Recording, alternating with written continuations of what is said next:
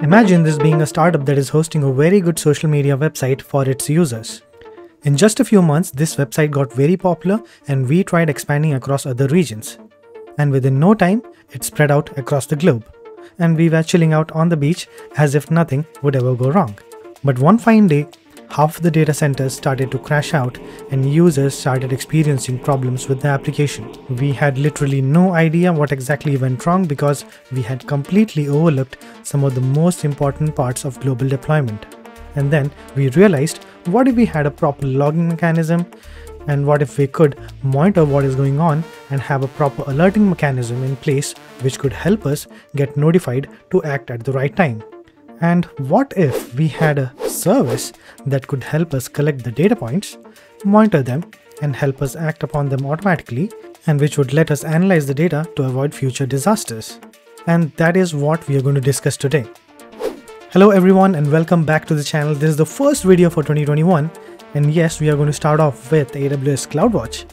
And it's going to be a lengthy session, so sit back, relax, and if you are ready, let's begin.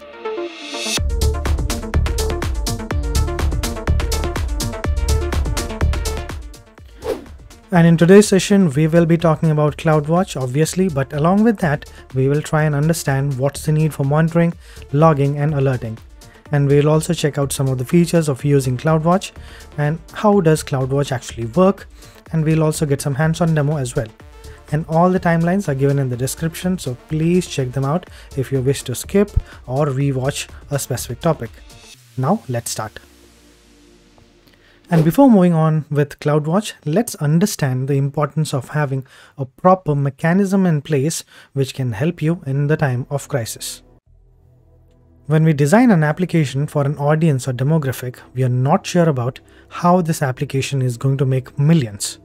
So we just try and expand along the way the impact grows. And we might end up in situations that might cause problems for our users. And that's not always related to the thinking behind the design. Sometimes it may be because of the short-sightedness that we have, sometimes it can be because of the lack of budget, or sometimes it could just be because we don't have the proper understanding of how things actually work. And when things are working fine, we never question the design or don't necessarily think about the problem we might face. And that's where the problem begins. In the microservice architecture, where you're dealing with not just 1 or 2 or 10 APIs, we might be working with 1,000 APIs, which are working in tandem with each other. So there could be failures related to API on the service, the authentication can fail, and there might be a situation where the CPU utilization and the memory consumptions make the application or server to crash. And when you don't have additional services to provide you the proper information for your team to debug issues, you are going to end up in problems that could affect you and your users in a very bad way. Previously, we have learned about the features that AWS provides us, such as auto-scaling or resource scheduling or batching. But in order to take that decision on how much we can expand or scale depends on the state of the environment at a particular given point of time. For that, we need a service that can help us collect the data points or logs, which can help us monitor the current state or the state over a period of time and help us create action items to mitigate the issue. And the same way lets us analyze the data we have in order to avoid such issues in the future. And that's where CloudWatch comes into the picture. So now this is the right time for us to talk about CloudWatch. So when you think of CloudWatch, remember something very clearly. It is a service that you could actually ignore and it won't make any impact on the overall performance of your actual application, but if not used properly and effectively would surely result in issues that you might have a hard time debugging and resolving. That's why it is called CloudWatch. Along with providing a feature set where you can actually send logs for the services that you're consuming using log streams and use its dashboards to create reports on the performance of your service, it can also help you analyze the data points to understand where your application could actually break.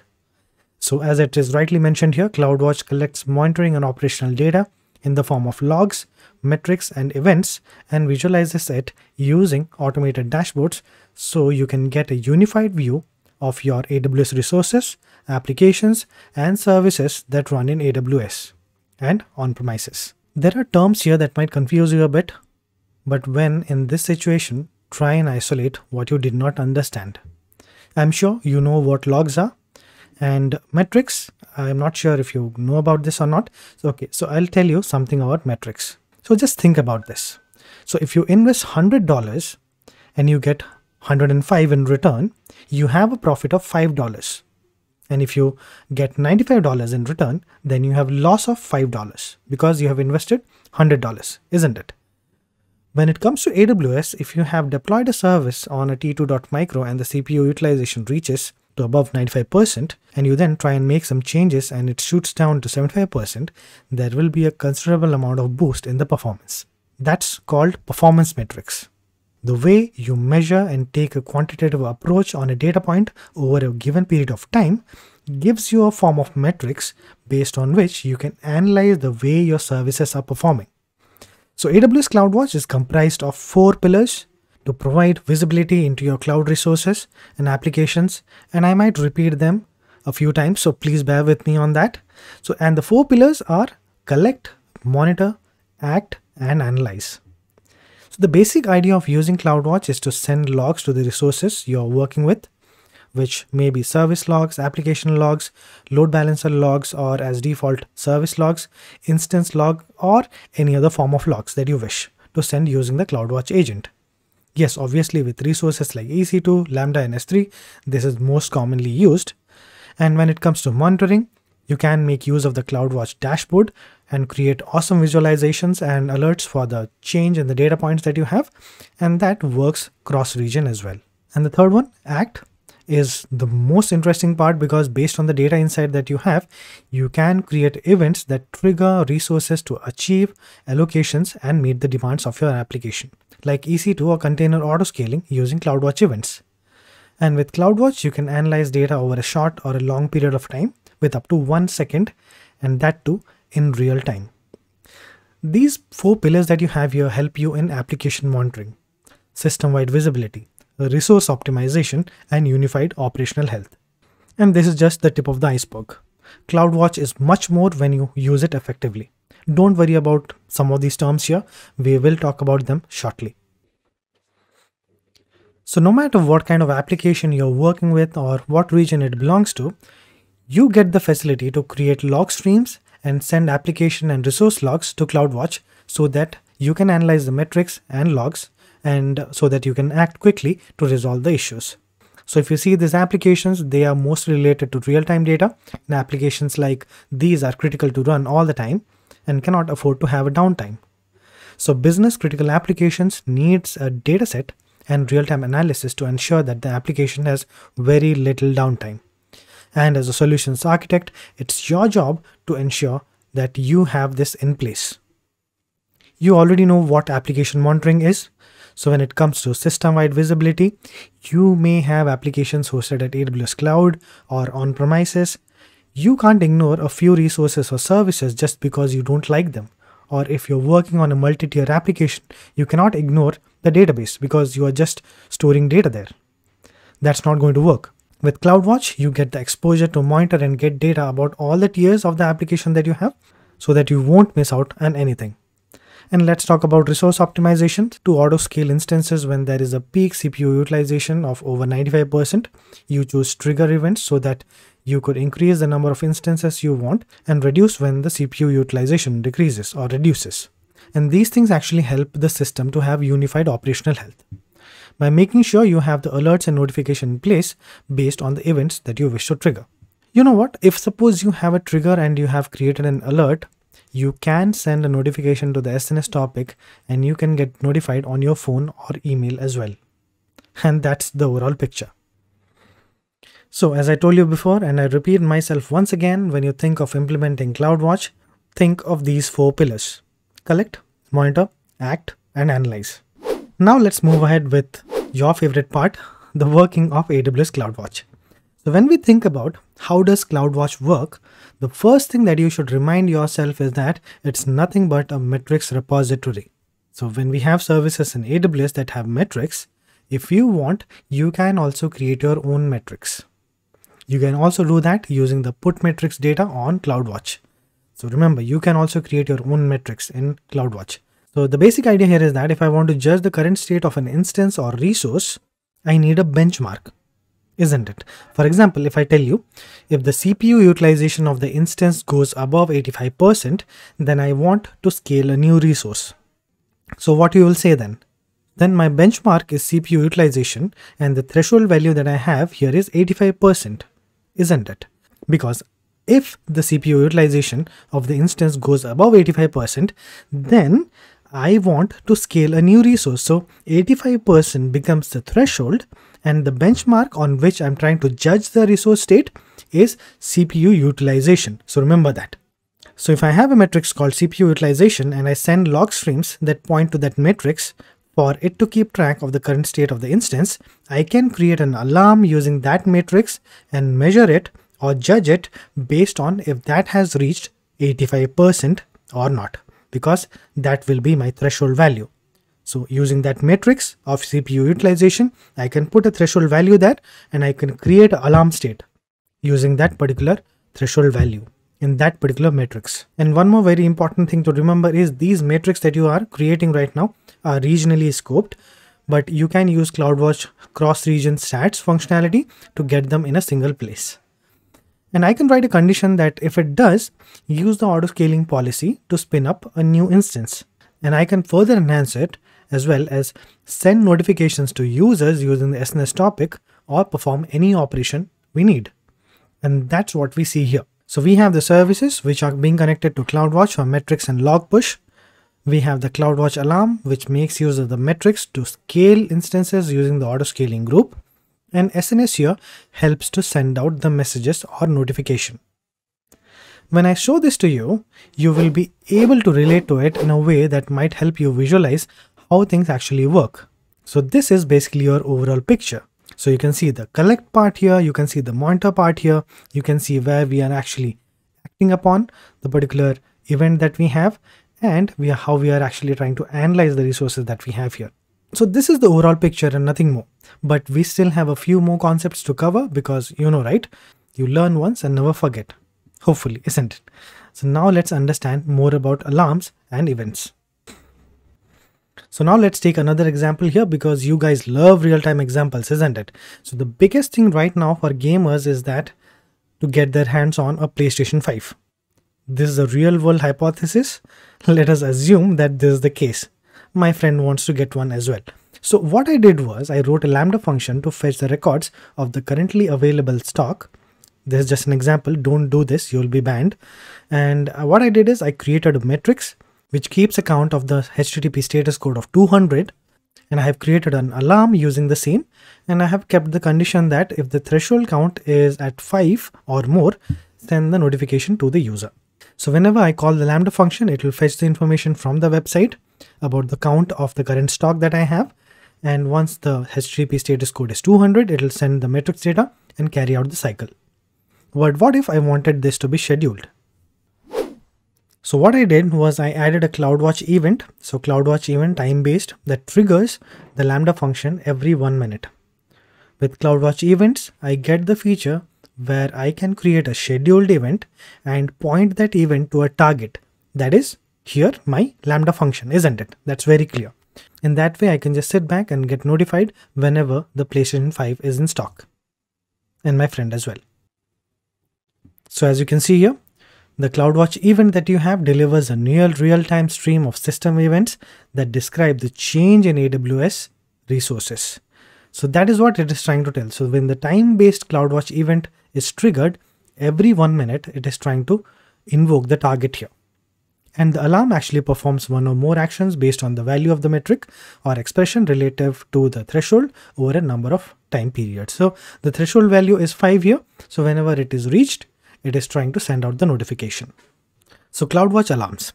As we have discussed before, you will be aware that CloudWatch alarms can help you automatically initiate actions on your behalf based on the metrics that you have, and it keeps focusing on a single metric and keeps track of the change in the behavior of your resources over a period of time, like 5 minutes, 10 minutes, 1 hour, 4 hour, 1 day, and it's up to 15 months. Okay, so it can keep track of your metrics up to that long. And when we create an alarm, we need to think of three settings. The first one is period, which indicates the single frame of time, which could be in seconds or minutes. That is based on your time period, based on which we evaluate the metric. Next is evaluation period. So this is basic. It's your evaluation period. That is the most recent period used to determine the state of the alarm. The third one is the data point to alarm. This is the number of time frames or data points which must be breaching the threshold for the alarm to go to the alarm state. Don't worry about this. I'll explain you this with an example. So just think about these three settings right now. Okay, let's take this example and let's understand how to read this. So let's suppose we have the evaluation interval of 3 seconds and the data point to alarm is also 3. So what it means is that if we have 3 data points that are breaching the threshold, the alarm will go to the alarming state. So this is your threshold value that you have, the line in the blue that you see here. And this is the exact value that is the current state of the resource. So it started off from 1 and it has taken a peak and it has crossed the threshold value here. That is in between 2 and 3, isn't it? So once it has crossed, it has reached the 4th unit, but the threshold value that we have set is 3. But now it has already breached. So there actually begins the data points to alarm. So from 3, we start counting how many number of points has been breached. So this is 1, this is the second one, and this is the third one. And clearly we have a breach of 3 data points. So now this will be a placeholder for which the alarms will be triggered. So as you can see here, after 3 periods over threshold, an action is invoked because it has crossed the threshold value and it has invoked or it has crossed 3 data points. 3, 4, 5, and it has crossed 3 time periods as well. So now after 3 points, what happened? It has reduced below the threshold value and now it has gone from 6 to 7, but it has not breached the threshold value here as well. So now if you see, it has peaked to 5.5, but it actually drastically reduced to 2 and then to 1 or 0 here. So this is only 1 period over threshold, so no action is invoked. So what it means is, like, if you have a threshold value of 3 and you have kept a matrix or the alarm state to be like, okay, let the resource breach or let the resource cross 3 units, I don't have a problem. But if suppose it crosses 3 for 3 consecutive seconds, so if you see here 1, 2, 3, 3 consecutive seconds or data points, then only I'll consider it as a breach, and then only I'll consider them as the data points to alarm, and I will take action on that. So imagine you're playing Call of Duty. Okay, so here what happens when you get hit and you take cover, your health actually regenerates, isn't it? So let's suppose the game has been programmed that if the person gets hit 3 times consecutively, then he will die. Otherwise, he will be able to recover. So if you get hit once and you go into cover, you will be recovered to the full state of health. That is 100%. But if you run out of luck and you get hit 3 times consecutively, you die, isn't it? That's where the action actually is being invoked. So that's what the health percentage or the data points to alarm actually relates to. So that's how the alarm actually works. And when you get this chart or this diagram, and if you want to analyze it, you have to just consider the threshold and the value, and you have to consider what is the evaluation period that you have and what is the data points to alarm, because these two things are very much important when you're trying to read or evaluate an alarm. And there are 3 states of the alarm. The first one is in alarm, which happens when the matrix or expression is outside of the defined threshold. So if you have a threshold of 5 unit and it matches the data point to alarm, then it moves to the alarming state. That is when the action is supposed to take place. The second one is okay. It means everything is okay and the matrix is within the threshold value. And the third one is insufficient data. So let's suppose the data points are not available yet, or there is no sufficient data to project for the alarm. So in that case, you get the insufficient data. So when you're working on alarms, please keep an eye on these states. So these are some of the concepts that we need to understand while using CloudWatch. So we have namespace, metrics, events, and alarms. So we have already discussed mostly 3 of them. So the next one that is actually left is namespace. So let's try and understand that. So now let's understand another concept, that is namespace. So when it comes to namespace, you must be aware that a namespace is a placeholder to uniquely identify a group of objects. In CloudWatch as well, it is just a container for the metrics based on which we can create bifurcations between other groups of matrices. So when you create a custom matrix, you create a namespace for the matrix data. So there are namespaces that are used by a lot of AWS services as well. For example, EC2 uses AWS/EC2 or AWS/EC2 Spot. So let's suppose you want to create one for your application. You can create one like giving the name of the service that you have, and there is a naming convention that you should follow, so you can check that out in the documentation. But you have to remember that to avoid conflicts with the AWS service namespace, you should not specify a namespace that begins with AWS/service name. And these are all the services which have the namespaces scoped in AWS. So these are already listed in the documentation. You can check the namespaces which are already there. So before creating any metrics, if you want to use the existing namespace, then you can use them. Or if you want, you can create one for yourself. So these are all the ones that we have. We have already covered most of the services, but there are a lot of services in AWS. Man, this is crazy. But don't be worried about this. Let's move on. So now let's check the example of how we manage autoscaling for EC2 with CloudWatch. So the requirement for this design is that if the CPU utilization for an instance goes above 90%, we need to add another instance using autoscaling groups and the policy. If it reduces below 40%, then we need to scale down the instances. Simple, isn't it? So this is a simple requirement. When the CPU utilization goes above 90%, we need to scale it up. And if it goes below 40%, then we need to scale it down. So let's start. So we have the user and who is using the services that we have. As a part of our AWS Cloud Infra, we have our load balancer, which is connected to the instances with our autoscaling group in place. In order to achieve the metric autoscaling, we need to use the EC2 CPU utilization metrics and create the CloudWatch alarm with the threshold of 90%. And for that, we have our instances with CloudWatch agents already installed to capture the information and send the real-time data stream for analysis to the metrics. Once the metrics value reaches 90%, we send the alarm to trigger the autoscaling group, which in turn scales the instances for us and downscales it when it's not needed. So that's how we can design our applications to ensure that we don't encounter any failures for our users. So as you can see, I'll repeat this once again. So we have our users who are using the application or the service that we have. As a part of our AWS cloud infrastructure, we have our load balancer, which is connected to the instances with a autoscaling group in place. In order to achieve the metrics autoscaling, we need to use the EC2 CPU utilization metrics and create the CloudWatch alarm with the threshold of 90%. And for that, we have our instances with CloudWatch agents already installed to capture the information and send the real-time data stream for analysis to the metric. So once the metric value reaches 90%, we send the alarm to trigger the autoscaling group, and which in turn scales the instances for us. So as you can see, the red dots that are visible to you, they are actually the data points that we have. They are being sent to CloudWatch, based on which we are triggering the alarm. So that's how we can design our applications to ensure we don't encounter any failures for our users. I want to repeat this once again. So this is very simple, but it is very effective while you're trying to make use of this. Most of the times we don't make use of these CloudWatch alarms and CloudWatch logs and events and matrices very effectively, and thus we are not able to get the real fruit out of it. That's what I wanted to help you understand here.